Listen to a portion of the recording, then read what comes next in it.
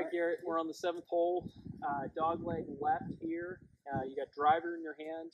Walk me through kind of why you would hit driver or what your thoughts are on this whole playing. Yeah.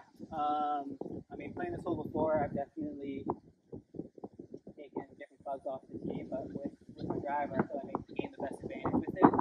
I feel like I can draw it kind of around this corner again.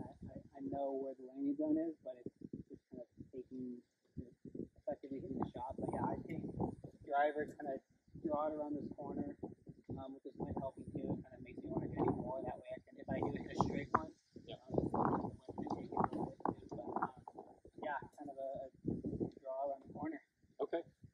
Yeah, and I would say, when you're selecting a club off the tee too, it's not to make our focus, where's the trouble, but it's also to be cognizant of if I miss, where am I okay to miss? So like you pointed, like, hey, if I hit it straight and it doesn't really drop, there's some helping wind and stuff like that. And I think this club for you, it's not going to put you in trouble outside of the fairway over there. Yeah. And I think obviously if you hit it just perfect, you're going to be sitting probably around 100 yards in on this hole. So yeah, if you're feeling like that's the club and you're confident in that, then that's one of the biggest things, making sure you're confident in your club selection. And then from there, same thing we've been doing all day, stick to your routine, and then go ahead and execute. Yeah, I definitely think too. I mean, if I was playing poorly throughout this round or poorly during a round, like my club selection, especially with like the driver, because it's your longest, most missable club, sure, I would take, like if I was not hitting my driver well, I wouldn't take that on the tee, right? Because this takes a shot that you have to actually commit to and hit it. So if I'm not confident in my driver, then I'd grab like a 7-iron or like a 4-iron. Just like, hey, let me get something down the middle. Right.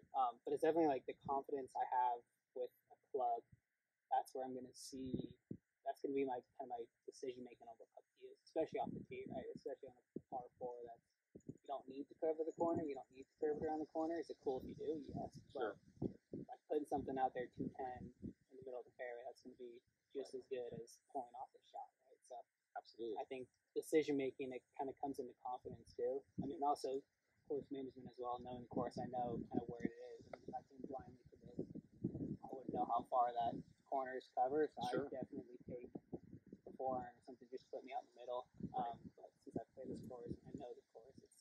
The decision making is a little bit different for me. Yeah, it's funny you mentioned that because like when you talk about course management, it's always going to be subjective to the course you play and if you played it before. So you have memories that resonate and club selections at those points that were either successful or not successful. Whereas sometimes when you play a course and you have no memories of it whatsoever, it kind of helps narrow down what club selections you should go with in terms of scoring and getting around the golf course. It makes it a little bit easier too. No, I mean, course knowledge and course management, I think, go hand in hand. I mean, the more knowledge you have about the course, the better you can manage it, and vice versa. If you don't have any knowledge of the course, then you kind of got to play everything conservative and try to put the ball in the middle. Yep.